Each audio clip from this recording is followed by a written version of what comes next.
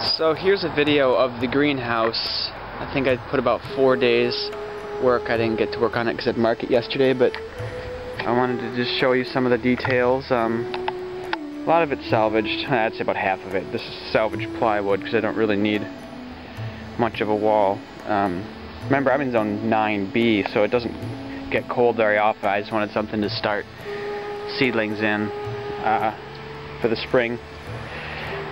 These things were super cheap. I think like $1.07, and they work great. Made my life a whole lot easier. I think they call it toe screwing or something. I did that too with a 3-inch into there, but this is a 2x6. I used treated, except for I went to the store and bought some plywood studs and stuff, and I used treated because it's hot and sweaty here in Florida. Luckily, this south-facing wall, but you know, right now the sun comes up and goes that way in January, middle of January. By March or April, and then May or June, and then, you know, during the heat of the summer, the sun's not actually going to be shining on this structure at all, so it won't get too hot, which is my main concern. So I used lag screws for basically just anchor bolts into the concrete block for the stud roof there, and that's about 22 inches.